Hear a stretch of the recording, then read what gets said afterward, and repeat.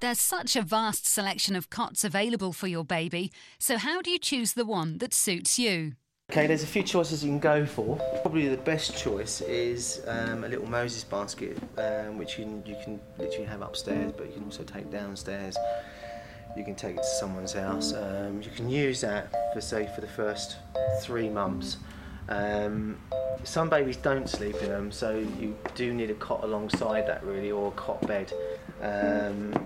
It's also handy to actually put the Moses basket into the cot or the cot bed after, say, the first 2 months, so the last month the baby can get used to the surrounding. It's quite useful.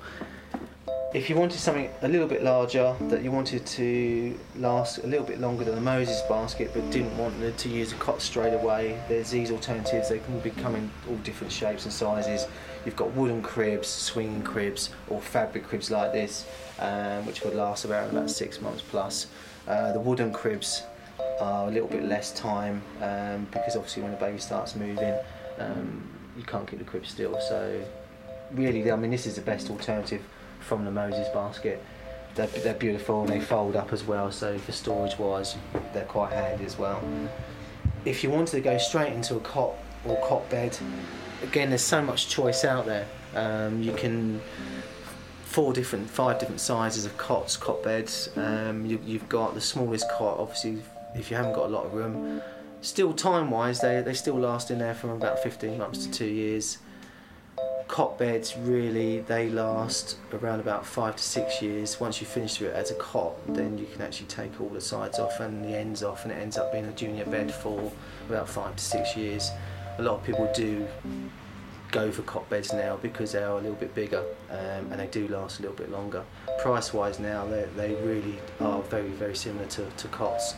They used to be a lot more expensive, but they're not now, unless you actually, it depends on which brand you go for, but there are brands out there that are very similar in price to cots. You can also get bedside cots, so the rail comes off and you can actually have it right up to the bed, right next to you. So if you are obviously breastfeeding and the baby's breastfeeding constantly, so the baby can be right next to you, so you haven't got to keep getting out of bed.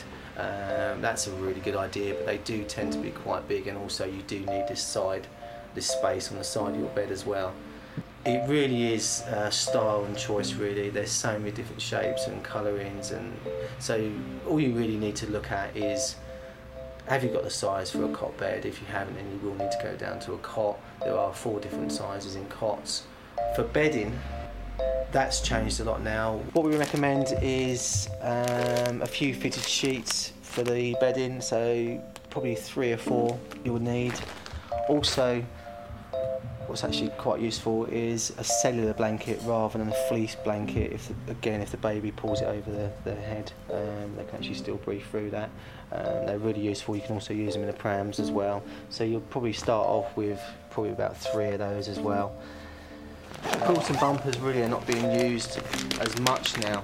They're saying that you can't really use a quilt and bumper until the baby's about 6 months to a year old. The TOG rating is very lightweight, but what the baby tends to do when they get to about 6 months, they start kicking the quilt off, and also the bumpers can be quite dangerous if they're not fitted properly. So a lot of people, and especially ourselves, we say, look, take these off, don't start with these. There's a new thing out, it's been out for about 3 years now. It's like a little sleeping bag, and there's a couple of different TOG ratings. You've got the summer lightweight, and then you've got the winter TOG 2.5. You can use these right up until the child's 36 months. Really handy, because one of the main things is that they don't get cold at night time because their legs are all sealed in.